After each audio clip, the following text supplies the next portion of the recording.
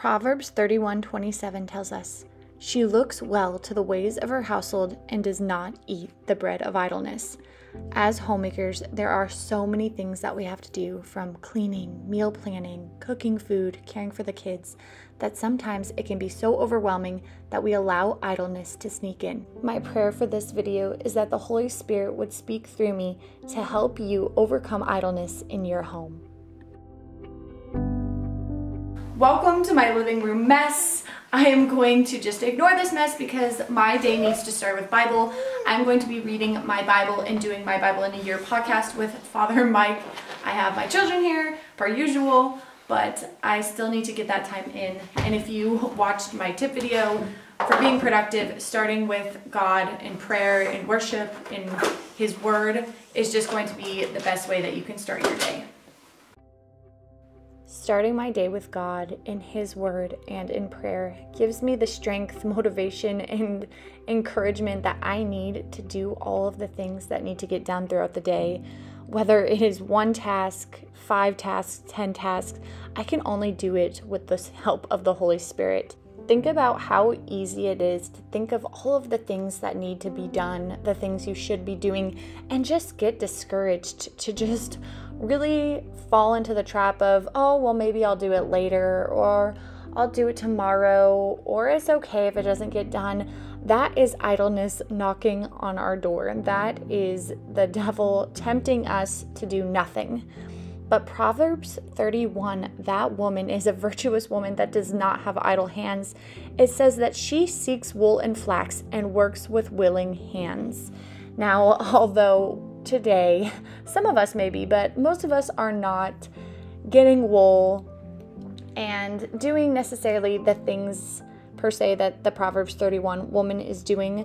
But what the moral of the story is that she is working. She's continuously looking for a way to feed her family, to better her family. And she does not just sit there and hope that things come to her, hope that things get done. She looks at tasks and she completes them because she turns to the Lord for strength. And that is what we need to do in all of these tasks.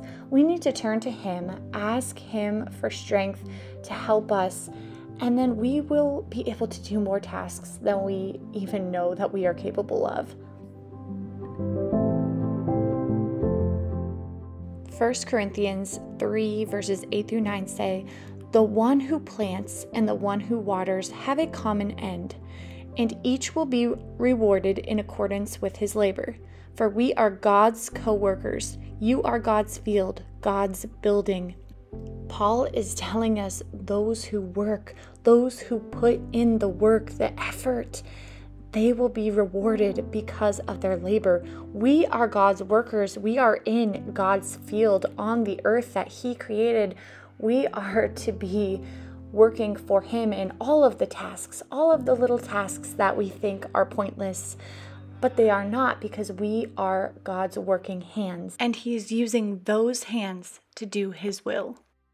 After giving God my first fruits of my time in the morning, I cleaned up the kitchen and had the kids help me clean up the living room. I love to have them help, even though they don't always put things back in the right spot or the right way.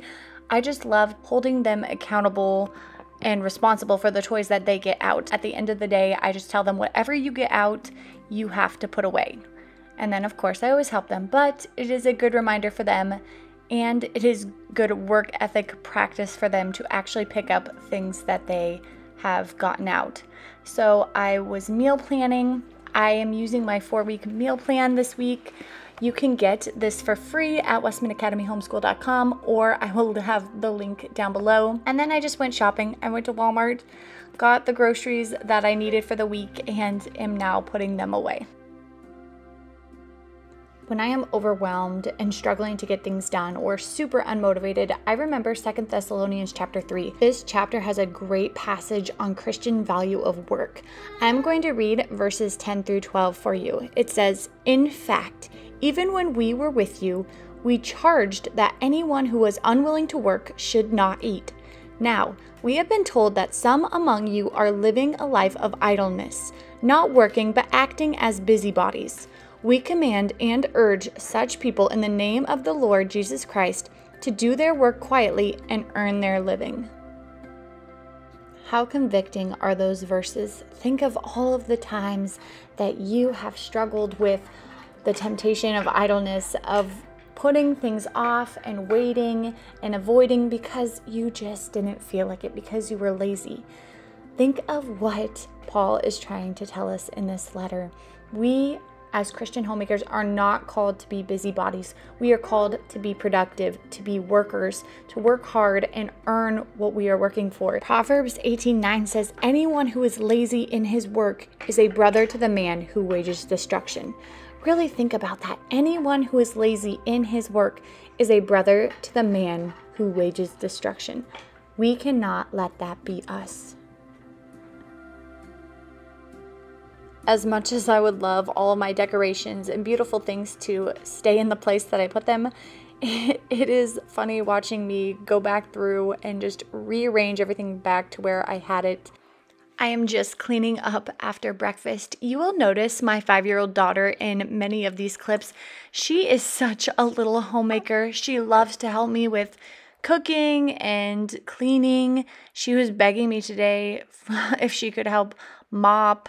So she's all about it, and I want to take advantage of her excitement and encourage her and teach her along the way. So if you have a child who's really interested in what you are doing, invite them along with you, because even though it may be easier and a little bit less frustrating to just get the thing that you were trying to do done and be able to do things uninterrupted, it is such a joy and just such a beautiful thing to be able to teach your child the skill and task of what you're doing, and watching your work ethic will also shape theirs for the future. Although I am getting a lot done today, what I like to do is use a cleaning checklist that I purchased from Etsy. I will link it down below. It sorts out different cleaning tasks throughout the week. I laminated it, and then I use a dry erase marker and just check mark the tasks that I complete. Even if I do a task that is set for Thursday, on Monday, I will check mark it to make sure that throughout the entire week I get all of the tasks done. It gives me enough flexibility where I can do tasks when they're needed, or one that might be quicker, or one I have, more time for, but it also keeps me accountable to make sure everything I need to get done for the week does get done. I am just cutting some flowers from my flower bed out front. I'm making a beautiful arrangement. As much as I love all of these flowers outside to look at and in the front, I don't always utilize cutting a few and bringing them to my kitchen table. I've been scrounging flowers from ditches and random patches around our farm, but I decided that I wanted to use some of these beautiful ones from the front. And as silly as it is, maybe some of you can relate to me, seeing beautiful things, whether it be decorations that I like or flowers, really helps to motivate me to keep going. I don't know, maybe that's just me, maybe I'm weird or crazy, but it's kind of like the theory of when everything is clean, you're more motivated. That's how I am, but I also have that with seeing beautiful things that I like. While my 5-month-old and 2-year-old are napping, I am working on a tiered apron. I love to sew. I don't always have time to sew, but I try to make time. I am sewing with my 4-year-old and 5-year-old in the room. I'm trying to play with them and sew. I'm trying to multitask, but I'm working on sewing while the youngest two are napping.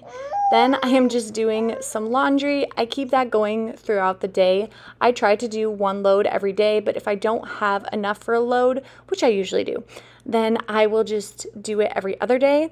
Sometimes I will wait 2 days and then end up getting 2 loads, but I try to do a load a day, and that just works the best for us and our family. You may have also noticed that our laundry room is pretty much attached to our kitchen, so I can't have a bunch of laundry and laundry baskets there. It just doesn't work out, but it works with my once a day laundry method. I'm just going to hang this up on the line and just continue the day with some more homemaking.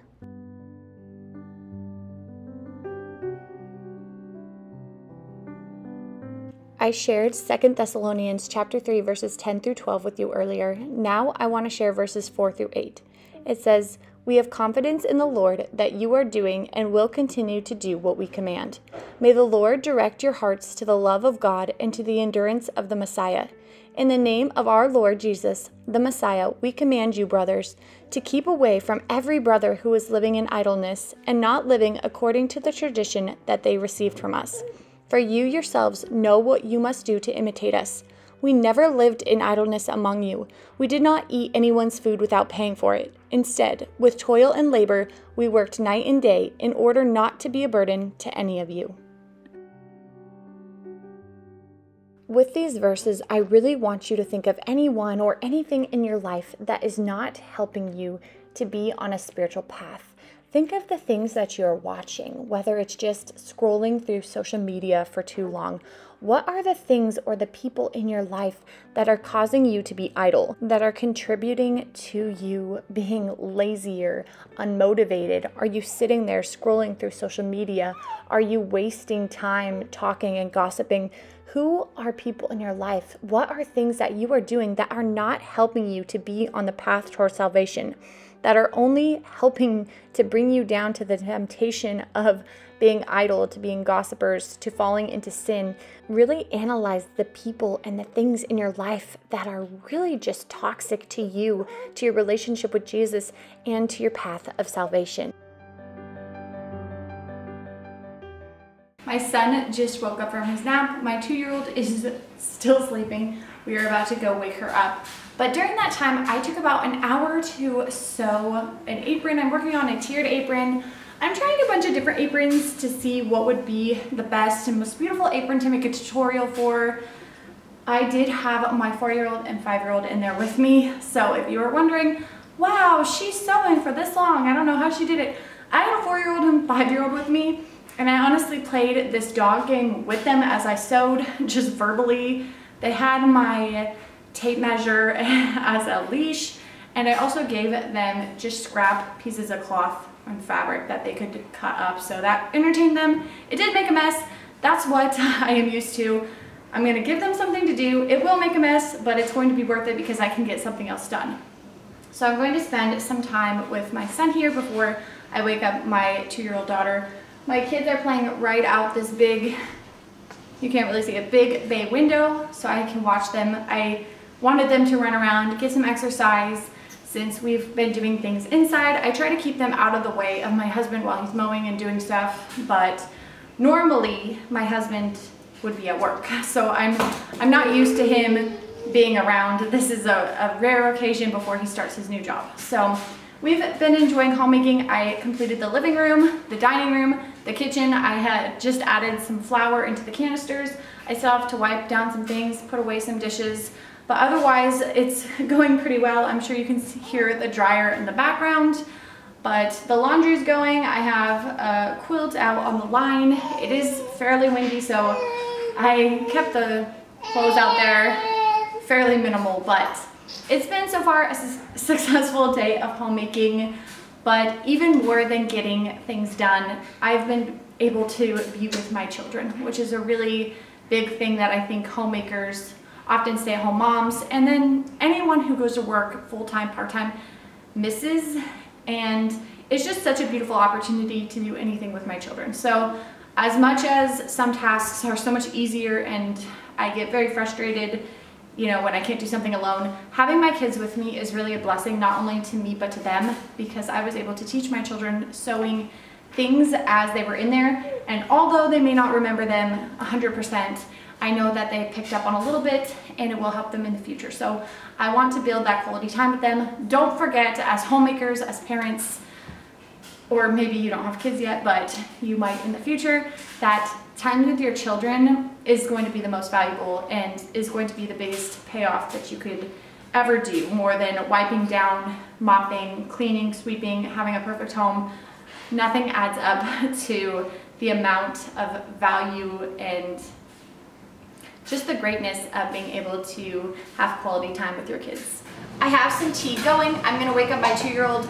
My kids and I like to, after nap time, do a saint study. So we are doing Teresa of Lisieux, and I bought these cards from Amazon. I will link them below. I actually have a second pack They're two different brands and they cover different saints, some the same saint, but they're different types of cards. I will link them both down below. But I love these cards, my kids love them. We are just watching a couple videos both on YouTube and form.org. I believe it's form.org and not form.com. I will also link that down below just on the saints. I love to learn about inspiring men and women that just point to Jesus, because that, if you are a saint, that is what you do, and that is what I strive for. So I just put some decaf tea in cups with a little bit of honey, and my kids just love it. We love to watch and just talk. Sometimes I will print off worksheets or coloring pages, but we will just spend about a week or 2 to 3 days learning about the saints. We'll obviously come back to saints because your kids can forget. I also put these on strings or hang them up so that you can see them. But the tea is going, so we are going to...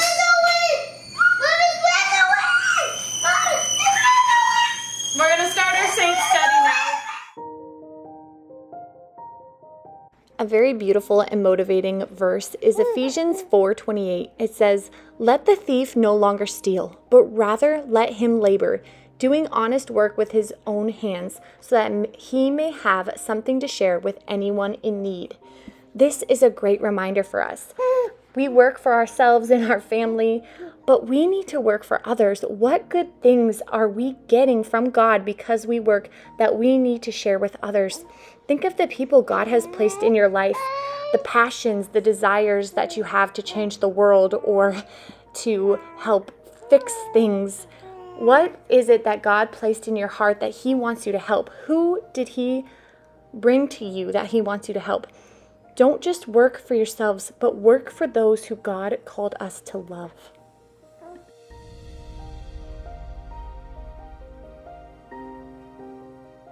After we completed our saint study, I actually helped my husband outside until now, so I look pretty gross. We've been running chicken wire, and for supper I'm going to be making the one-pan vegetable kielbasa. You can find this recipe at westmanacademyhomeschool.com. You can download this entire 4-week meal plan for free. I will have the link down below. This is just going to be something pretty simple, easy, quick.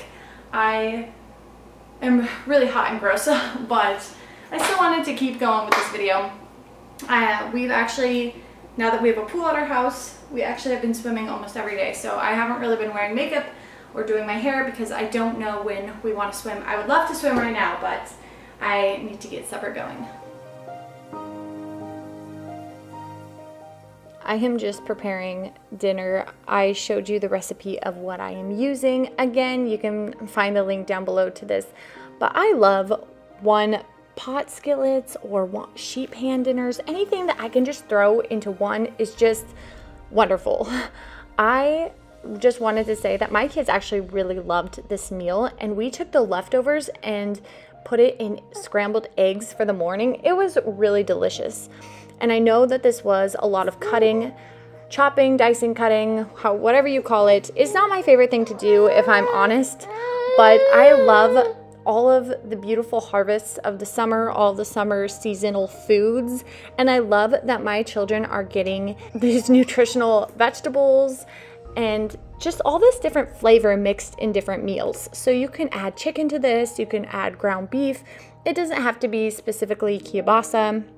You can make it however you would like, but this is just such a beautiful meal. I love all the colors, and I love watching my family eat it and really think, wow, this is good for them. This is something that I feel good about spending my time making, because a lot of homemade meals do take a lot of time. Not all of them, but it does take time. It takes more time than throwing something from a box onto a skillet or into a boiling pot of water.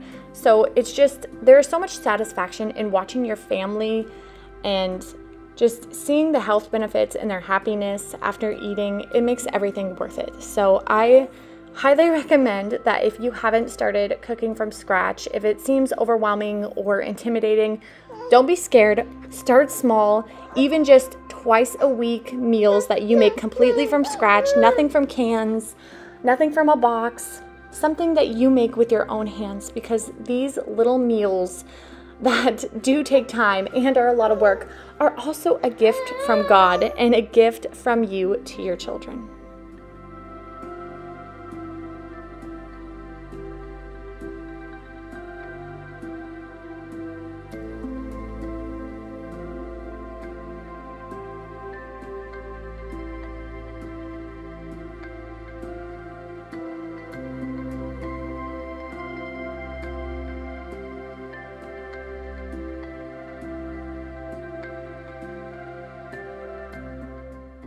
have a few more verses I just wanted to share. One is from Matthew 10, verse 38, that says, "And whoever does not take his cross and follow me is not worthy of me."